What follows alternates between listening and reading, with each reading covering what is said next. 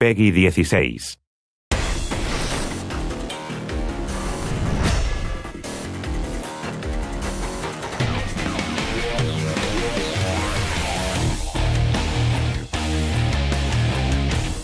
Well, you know, it's the first year being on the next-gen consoles. We've gone to extraordinary lengths to bring WWE 2K15 on Xbox One, PS4 to the fans. When you move on to the next gen of hardware, everybody wants to see the game look amazing. This was the perfect opportunity for us to really reignite this franchise. We looked at, kind of the fundamentals of gaming, visuals, gameplay, and audio and presentation. We wanted to bring that to a whole new level that the wrestling community hasn't seen yet. And I've been pushing and wanting to really just do something different with how not only our game plays, but I wanted to change the game for anybody else that thinks about making a wrestling game.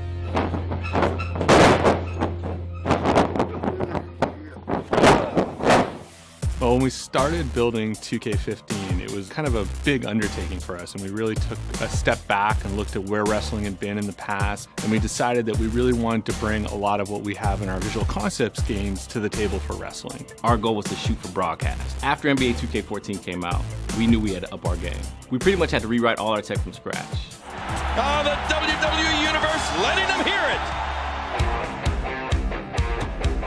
it! In order to get the superstars in the game and scan these guys, we had to go out on the road and go where they go. And these guys are traveling every day, and we had to figure out where they were going to be. We've had guys in vans for weeks on end, chasing them around from event to event, setting up in the backs of stadiums. We've had people fly in and out of almost every city in North America, it seems, at one point or another. We brought a crew over there, we set up shop backstage in Gorilla almost. We had them do their signature expressions, we got their flex maps, we got everything. By now, we've actually scanned almost everyone on the roster for the game, which is quite an undertaking. Well, the new face scanning system is off the chain, brother. I mean, everything looks like it's really breathing, and it looks like it's the real deal. It's unbelievable. No, the Usos have never seen no gen face scanning system like that before. Being in the new video game is unbelievable. You know what? The technology is crazy. We're huge gamers, so it's pretty cool to see how behind the scenes work and how the machinery, the technology goes, man. It's pretty awesome, man. After that, we actually get into kind of the commentary, and we spent a lot of time on the road with the talent, recording them in side-by-side sessions, so we get a very authentic commentary system, like they're sitting there actually ringside night by night, letting the commentary fly.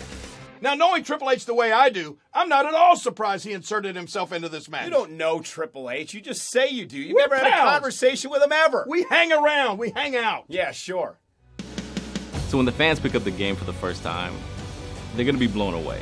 With the new hardware, forget about it. The game is shaping up. It's looking beautiful. Not only what they see visually, what they hear, and what they're playing. It's that perfect merger of the aesthetics, the most lifelike models that have ever been in this game. It's a completely different game.